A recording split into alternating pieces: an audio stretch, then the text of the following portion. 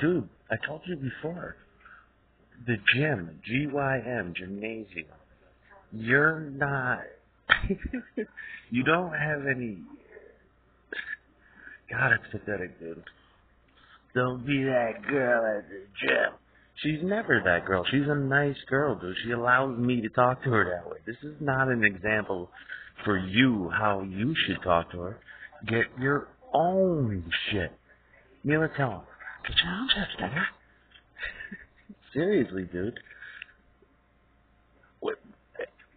And who put that? When did the idea get in your head that you could keep fucking with my shit? Jealousy girl? Who's evoking Jim? The gym now, GYF? Dude, you're not involved. She doesn't respond to you because you've got ass face. She responds to me. She's wicked shy, but I'm not going to tell you how to appeal to her. You got to charm her with your own channel. Get your own channel and write her your own love. What kind of scumbag interrupts love messages to my fucking wife and shit? I mean, how shitty is that, dude? He does it professionally. How shitty is that?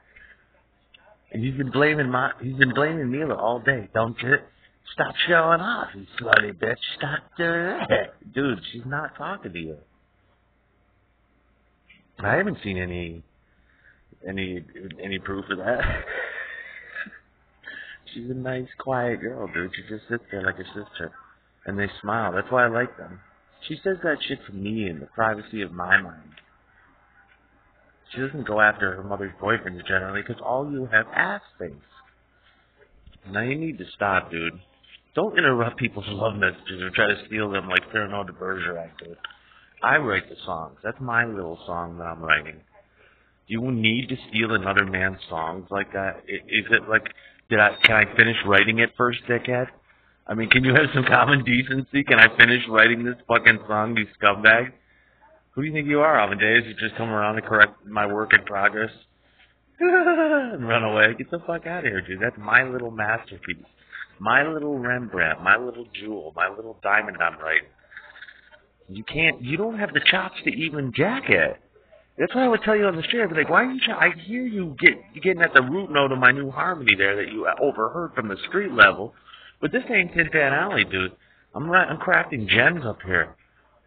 And what makes you think you got the juice to remember this little simple ditty that you probably will remember because it's so memorable? That doesn't mean you should steal it, though.